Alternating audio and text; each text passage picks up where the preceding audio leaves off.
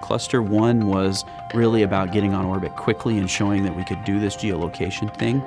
Cluster 2 is really about establishing a capacity that meets customer needs.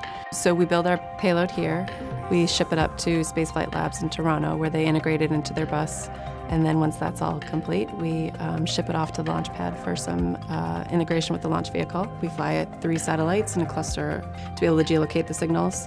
They're going to be about twice as big and have about twice as much power. We also are adding another ground station in the South Pole. That gives us a second downlink location. So we can downlink once in the North in the Arctic and once in the South Pole. Cluster 2 essentially makes the current products better. It also increases the capacity, so we can do more processing at the same time. The visual that you're going to get as a result of Cluster 2 being on orbit is multiple signal layers all taken simultaneously to a higher accuracy, all brought down in a shorter period of time. In the end, it drives a more accurate decision. So you get a crisper picture of what's actually happening in the environment and a better source of information to be used for behavioral detection, indications and warnings, and just different activities for a particular area or problem.